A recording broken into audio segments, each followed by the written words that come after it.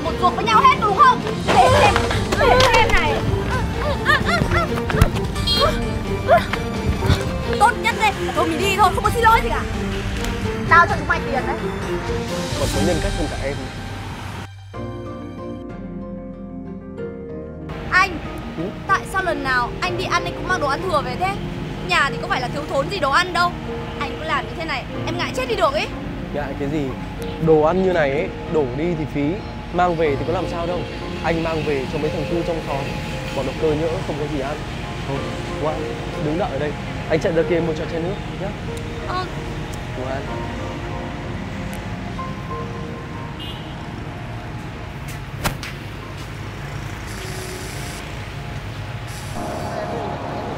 Alo, tao nghe đây. À, ngày trước á, tao tìm việc ở trang tìm việc.com.vn. Ồ, mà cái trang này nhá, tao thấy tiện lợi, nhiều việc làm, chẳng phải tìm đi đâu xa đâu mày ạ. Lại còn đầy đủ thông tin nữa. Vớ vẩn nhá, mày vào được công ty ngon, lại kiếm được sếp như tao ấy. Thì ông này cũng chiều tao, với cả là ga lăng. Mỗi tội là đồ ăn ấy mày ạ, chả hiểu sao kẹt xỉ quá thể quá mức. Cứ tiết kiệm từng tí một ấy. Thế thôi, mình mua sau nhá. Bye bye.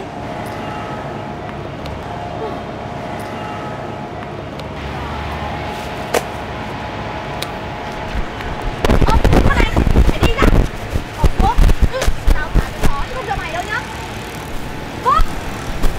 Mày bẩn bỉu nó nghiếc quá đi à? Đi ra ngoài, nhanh lên. Con này.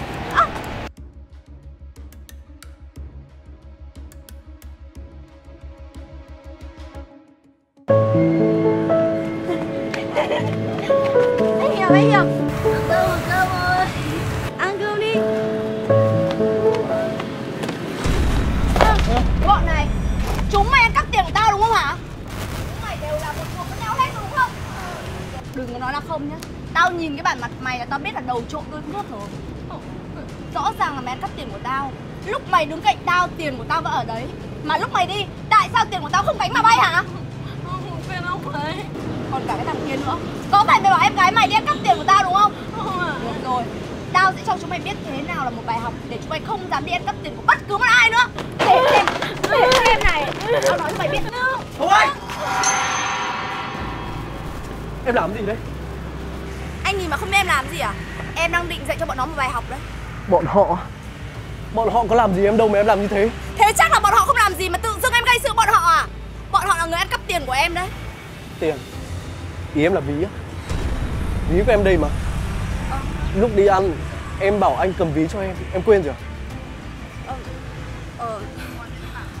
Em quên mất. May mà không mất ví. Thế thôi mình đi anh. Em không xin lỗi bọn họ được. Xin lỗi á?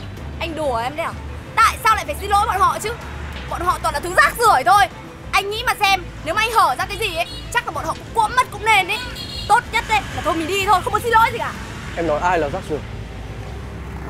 Nếu như không có bọn họ ấy thì anh không có được như ngày hôm nay đâu. Mất hết. Mày mất hết thật rồi Lâm à. Mất hết rồi. Mất hết.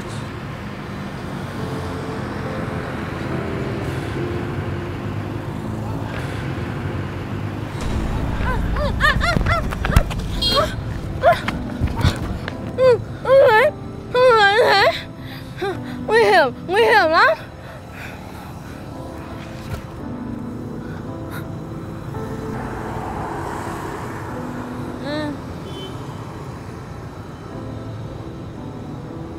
Đói không? Đói không?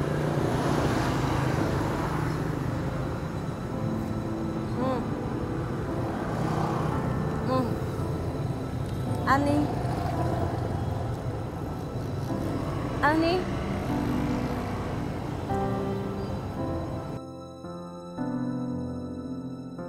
Một người khờ không nơi nương tựa như cô ấy mà còn lạc quan yêu đời.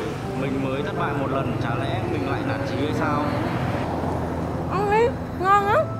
Bánh mì ngon, bánh mì ngon lắm.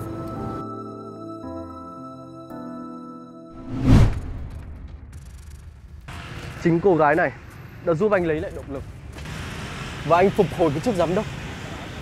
Bọn họ ấy còn có nhân cách hơn cả em. Anh đang nói chuyện nhân cách với em đấy à? Nhân cách là gì? Nhân cách có ăn được không hả? Tao cho chúng mày tiền đấy. Từ bây giờ trở đi ấy, chúng mày hãy cút khỏi mắt tao nghe chưa? Cái chỗ tiền này đủ cho chúng mày ăn cả tháng đấy. Đừng có bám theo chồng sắp cưới của tao nữa. Mình đi thôi anh. Bỏ ra.